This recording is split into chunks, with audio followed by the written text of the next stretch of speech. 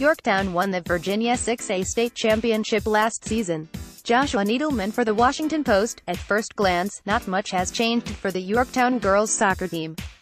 The Patriots are making easy work of opponents, much as they did last year when they won the Virginia 6A state championship.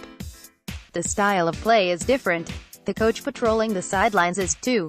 Laman-Maharg initially allowed the Patriots to retain the system of her predecessor, Mariano Alonso, but soon Yorktown tired of the methodical, patient approach. "I don't want the girls to be of the mindset that they shouldn't attack when the opportunity is there," said Laman-Maharg, the former junior varsity coach at Langley. The Patriots have picked up the intensity this season, and the results have been bountiful.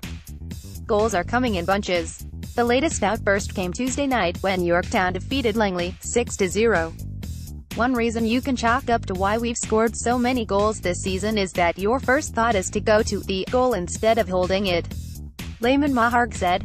The Patriots used a 4-3-2-1 alignment in 2017, employing a sort of diamond in the midfield. Keeping that system in place, Yorktown lost its March 12th season opener to Oakton, 2-1. 2 days later, the Patriots hosted Wakefield, and her team's halftime lead was so large that Laman-Maharg felt safe trying something new. She instructed the girls to slide into a 4-3-3, moving sophomore Lauren Flynn up to center forward. Yorktown went on to win, 8-0, and hasn't changed its formation since. The Oakton loss is a footnote in a season otherwise marked by blowout victories. And entering Tuesday's match, Flynn had scored a team-high 14 goals. The more important test of Yorktown's new style will come in the postseason. The Patriots could very well end up playing Madison, the chippy, aggressive team that beat Yorktown in last season's regional final. For now, though, Laman-Maharg is happy to see things working. Junior midfielder Lacey McCormick told her the offense feels less chaotic and it's easier to see passing lanes. "Coming into a team that won states last year, it can be a lot," Laman-Maharg said. Madison, 9-0-1, last ranked, won after playing to a draw against Chantilly in the team's first meeting earlier this season. The Warhawks scored a pair of goals in overtime to earn a 3-1 win. 2. Chantilly, 7-1-2, LR2. The Chargers pushed Madison to overtime despite playing without 3 starters, then played Oakton to a 2-2 draw Tuesday. 3. Yorktown, 9-1-1, LR3. The Patriots' 6-0 victory over Langley marked their 7th shutout of the season. 4. Briar Woods, 7-0-2, LR4. Katie Bryant scored the Falcons' lone goal in a 1-1 draw with Broad Run.